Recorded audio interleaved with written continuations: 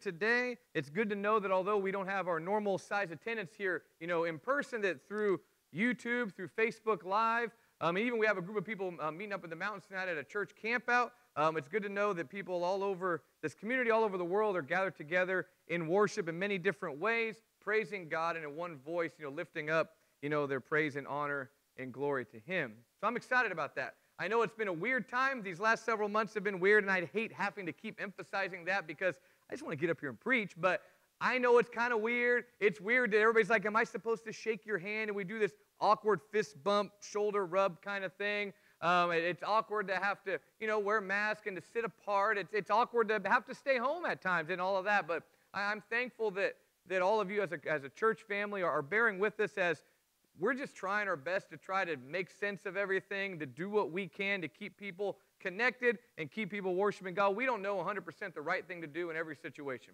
And during this difficult time, there's been a lot of gray area. There's been a lot of, not everything is easy and cut and dry. So I really do appreciate everybody's patience as we just try our best to do what we can to serve God here in Visalia and glorify Him all over the world.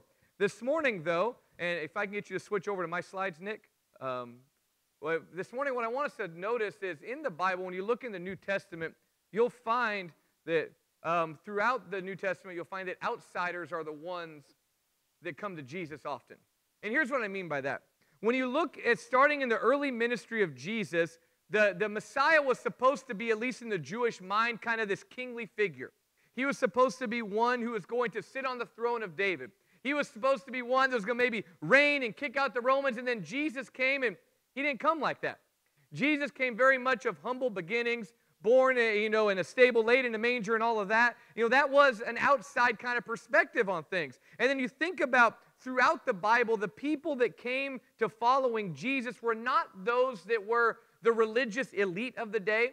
They were not those that everybody looked at as being holy. They were the people that were looked at as kind of on the fringe of society. Just kind of quickly think about it. Jesus was born to a teen mom who, when she was found pregnant with Jesus, was unwed at the time. That's an outsider in that society.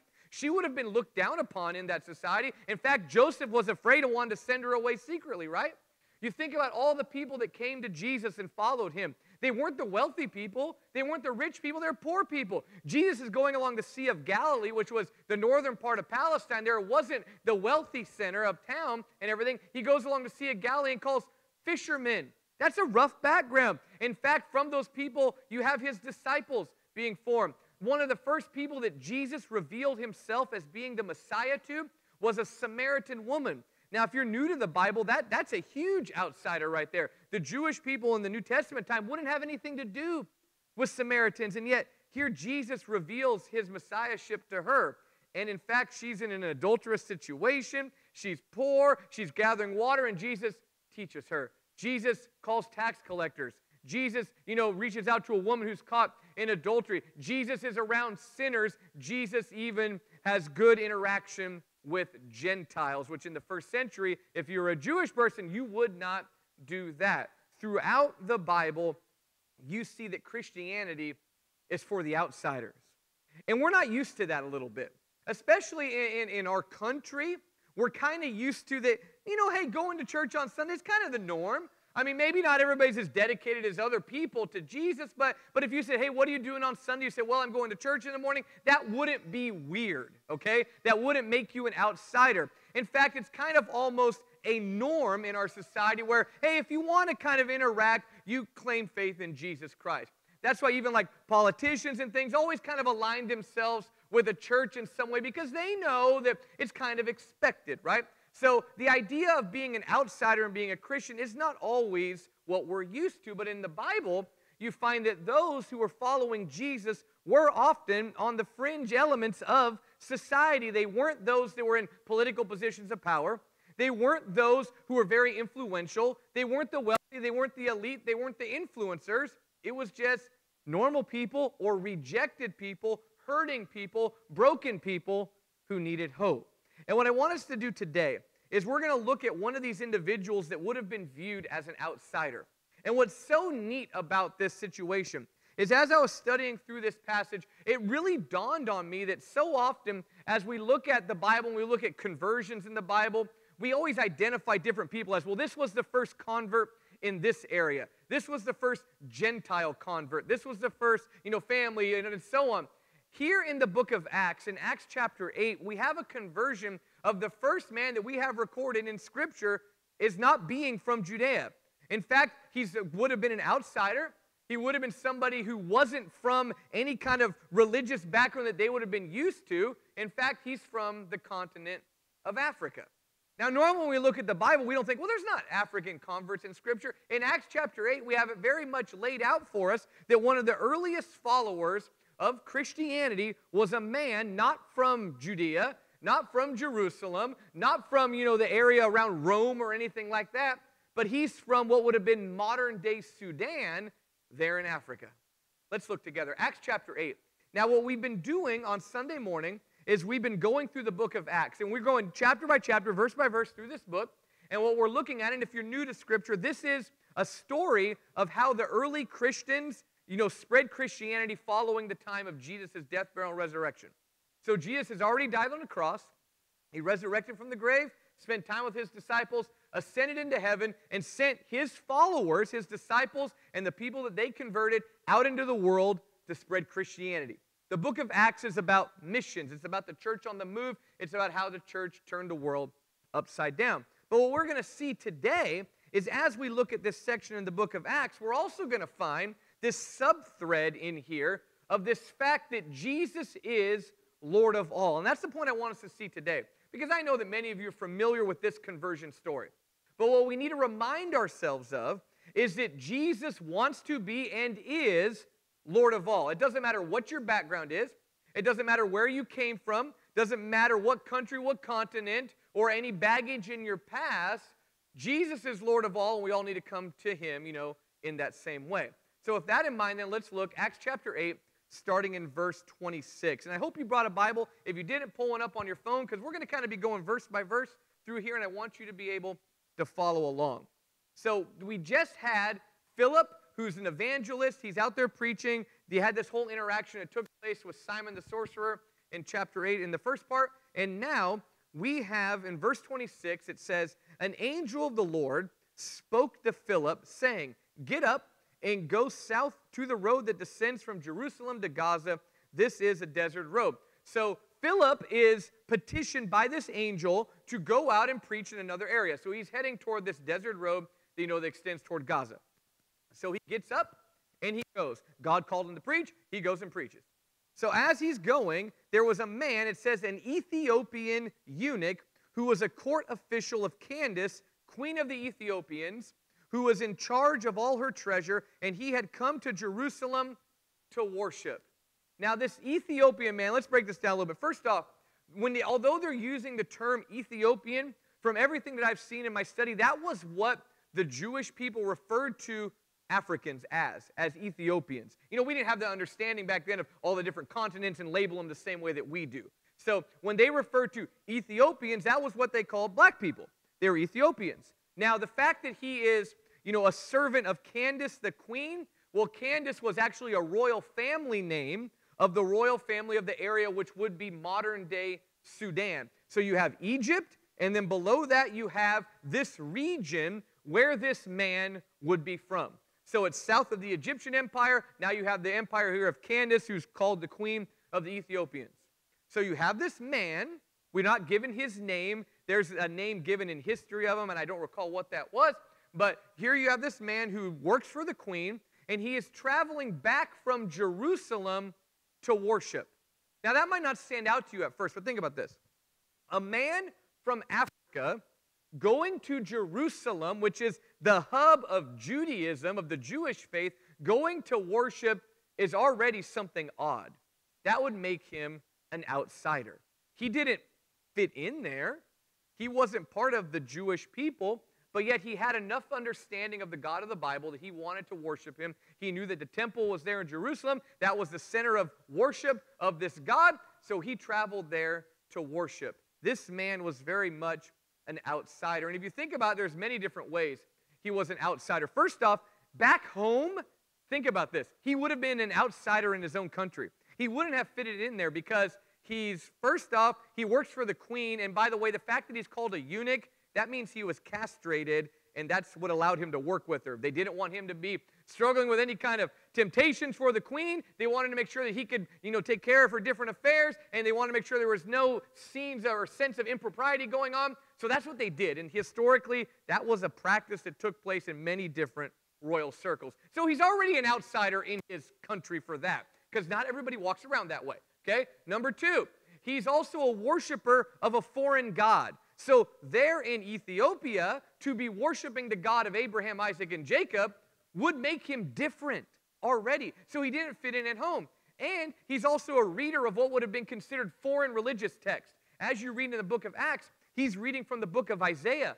I guarantee it, your average person in the Sudan wasn't reading from Isaiah. They had their own gods they worshiped. But yet he's following the God of the Bible. So then he goes to Israel to worship. Think about him there. He would have been an outsider too. He's not a Jew by birth. Now, he most likely was a proselyte, which meant he converted to Judaism, but he still wouldn't fit in.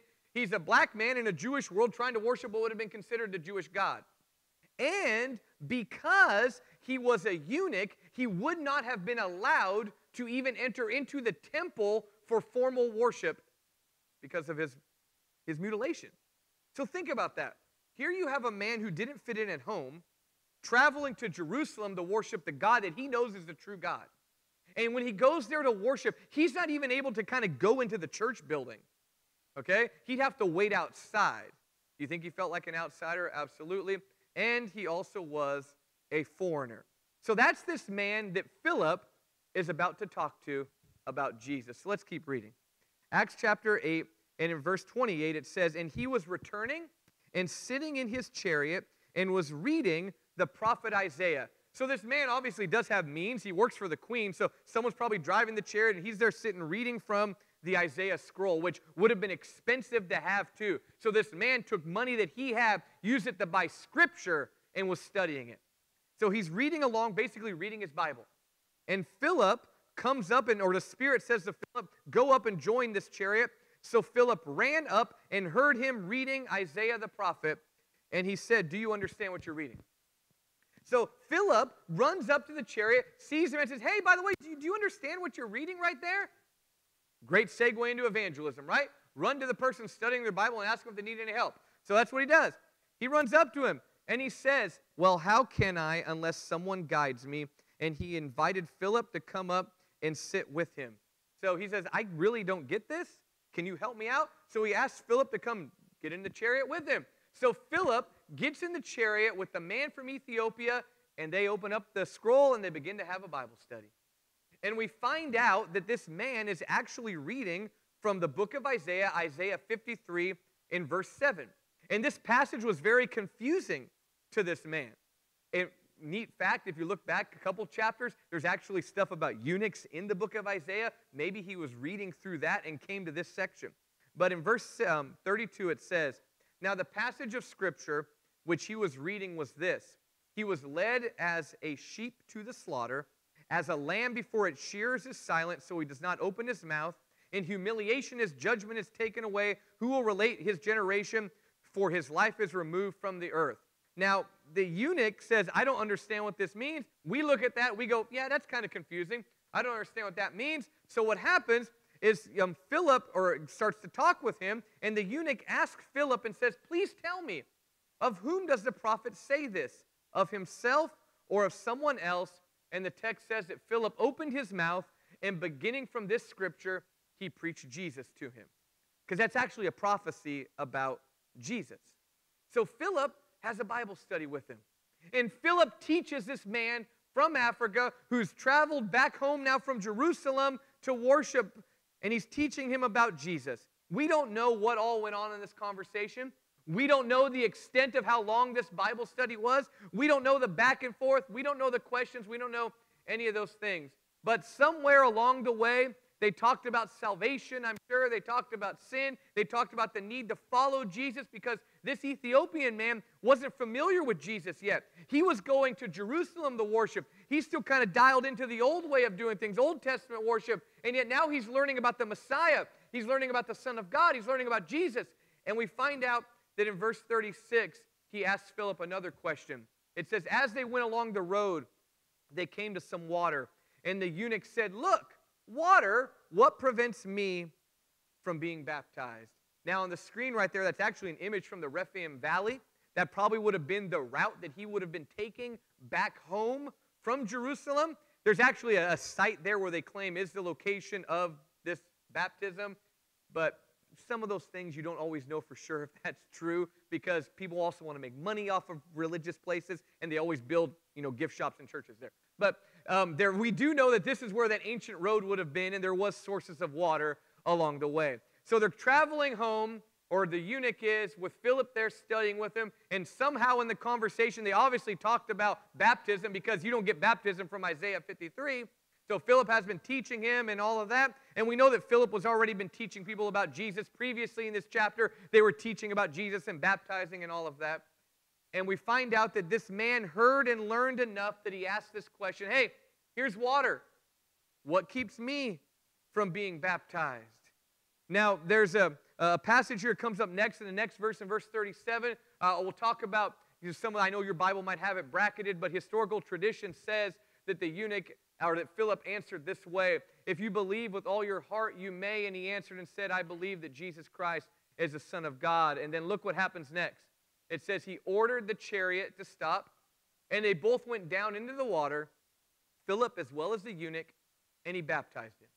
So this man who would have been considered an outsider in all different circles, this man who would have been rejected in Jerusalem where he went to worship, a man who probably wouldn't fit in back home, a man who on his own is trying to seek out the God that he's reading about in Scripture, has a man that comes to him and teaches him about the Son of God, and he makes a decision to follow him, and they go down in the water. Both Philip and the eunuch are there, and Philip baptizes him.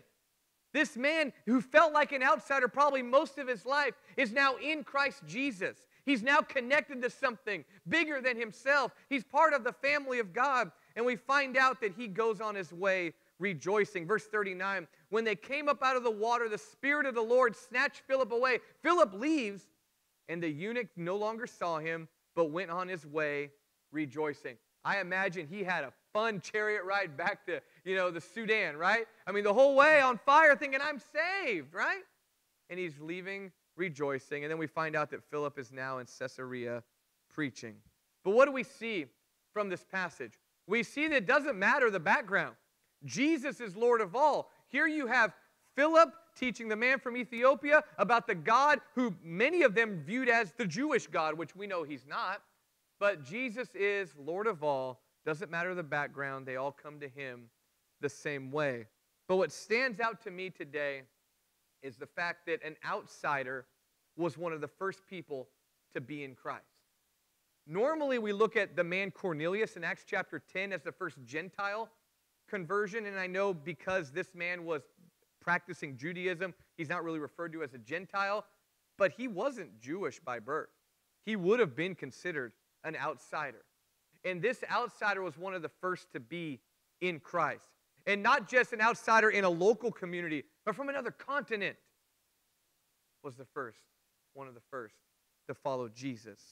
So for us then, an application that we can make is that although at times we might feel like we don't fit in, we don't fit in maybe in our families, we don't fit in our cities, we don't fit in our country, in the world, in society, we don't have to feel like an outsider in Jesus.